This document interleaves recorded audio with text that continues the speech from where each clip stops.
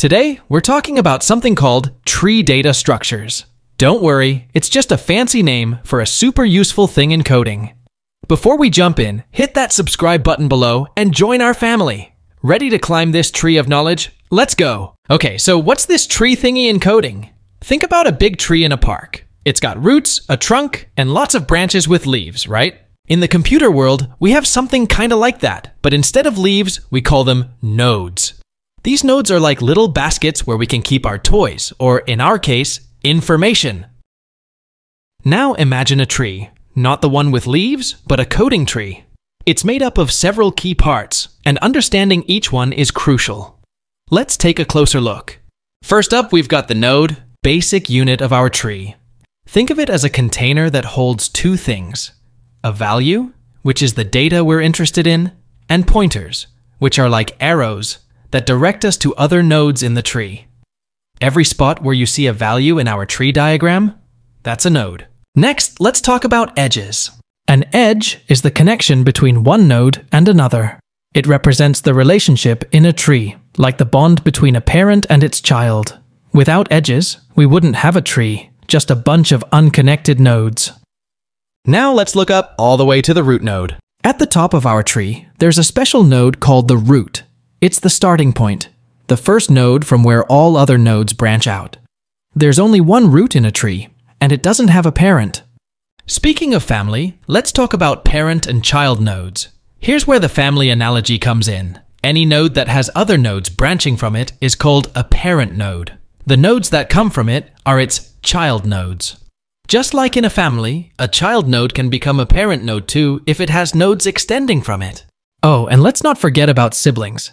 Nodes that share the same parent node are called siblings, similar to brothers and sisters. They're on the same level in our tree.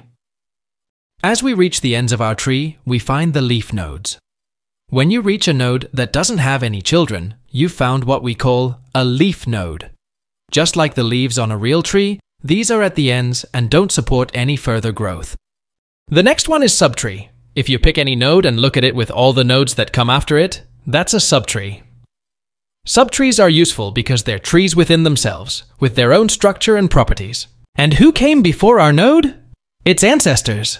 These are the nodes that came before it, all the way up to the root node. Think of it as climbing your family tree, node by node, back to the origin. Trees have levels. And no, we're not talking about difficulty levels in a video game. We're talking about the layers in our tree.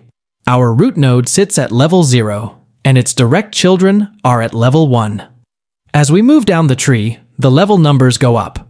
Lastly, let's measure the height of our tree. No ladders needed. The height is the longest journey you can take from the root down to a leaf node. It's the measure of how tall our tree has grown, and it tells us the maximum number of steps you'd take if you were to slide down from the top of the tree to the very bottom. Now that you've got the lay of the land with the basic components of a tree structure, let's branch out into the different types of trees you'll encounter in the data structure forest. And in this forest, the most common type of tree you'll come across is the binary tree. So, what makes a binary tree special? It's all about the rule of 2. Each parent node can have no more than 2 children. Simple, right? But wait, just like the natural world, binary trees come in various shapes and sizes, each with its own unique characteristics. First up is the full binary tree. This is the tree that doesn't believe in half measures. Every node has either 2 children or none at all. It's like a family where every couple decides to have exactly 2 kids or none. Next in line is the complete binary tree. This tree fills up from left to right, making sure there are no gaps in each level before moving on to the next. Imagine a parking lot that fills up row by row. That's your complete binary tree. Then we have the perfect binary tree, the model family of the binary tree world. It's perfectly balanced, with all leaf nodes at the same level, and all parent nodes proudly boasting 2 children each. If it were a building, it'd be perfectly symmetrical from the ground up. But what about a tree that's just trying to stay balanced? That's where the balanced binary tree comes in.